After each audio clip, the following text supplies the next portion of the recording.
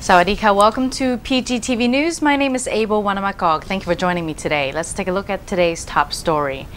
Dr. Platsasup Surasawadi, Assistant Minister of the Prime Minister's Office, today compared the status of Thailand's National Disaster Warning Center, or NDWC, to that of an abandoned toilet.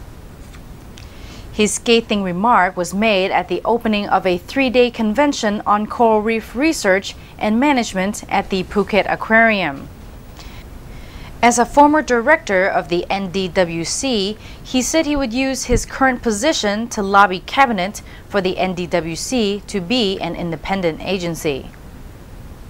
The NDWC, established by the Thaksin administration after the tsunami, was placed under the Thai Meteorological Department by the government of Surayut Chunanon. That move has harmed the NDWC's effectiveness to the extent that he compared the agency's current status with that of an abandoned toilet. Formerly, the NDWC could issue warnings independently, but now all alerts must first be approved by both the Meteorological Department and Prime Minister's Office.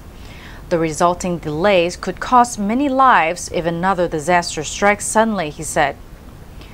Dr. Platsasup said that the enormous death toll in Burma's Irrawaddy Delta region as a result of Cyclone Nargis would have been much lower if Burma had a disaster warning center in place.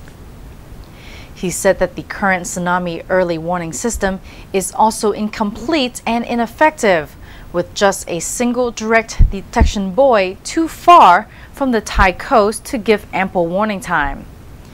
On the topics being discussed at the convention, Dr. Platsasup called for strict controls on diving at vulnerable reefs. He also said although Thailand's efforts to restore degraded reefs and build artificial ones are still in the early stages, they have so far been successful. Saying that Thailand's coral reefs were deteriorating day by day, he also encouraged government officers to work hard at protecting these vital resources.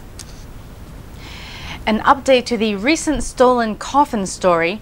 Takwa Pat District Police are on the lookout for 2 former cemetery workers who confessed to stealing 11 70-kilogram coffins worth an estimated 400,000 baht from a storage facility at Bang Maron Cemetery.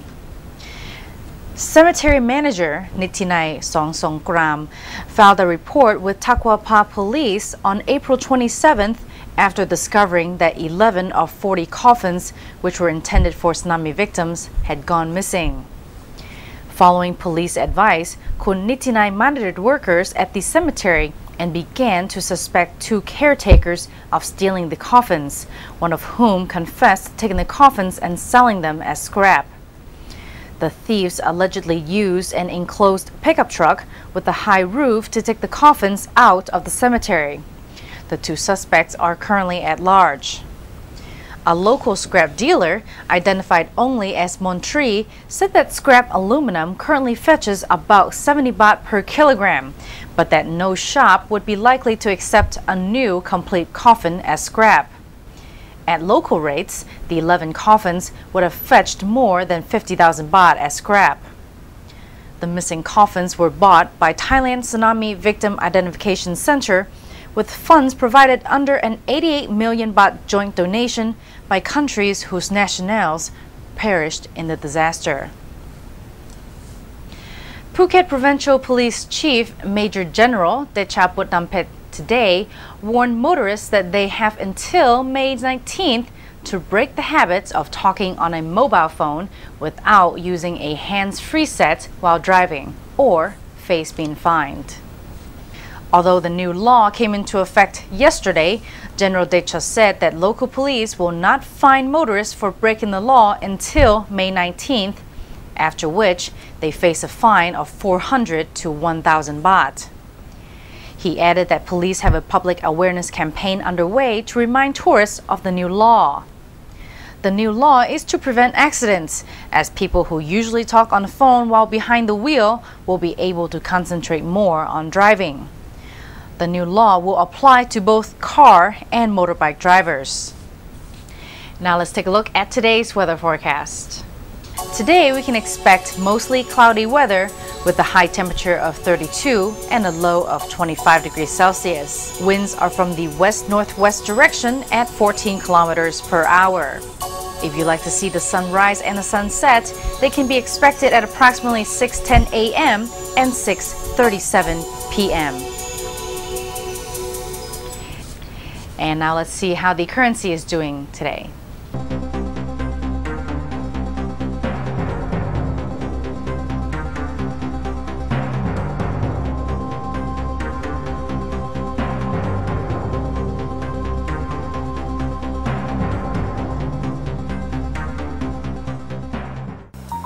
So, how do you know we're looking for a manager?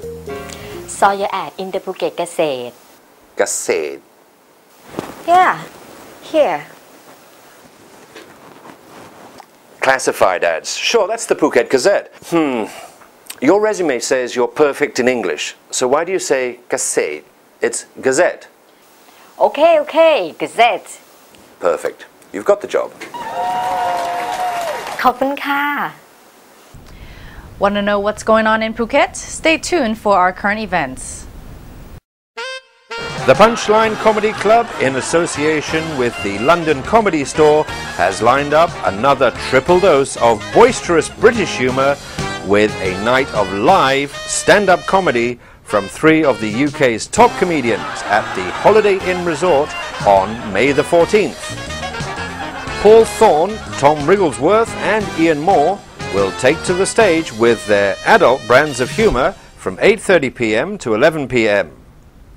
There will be 2 glass-filling intervals between acts and the chance for a member of the audience to win a prize for their wit in the Silly Joke competition.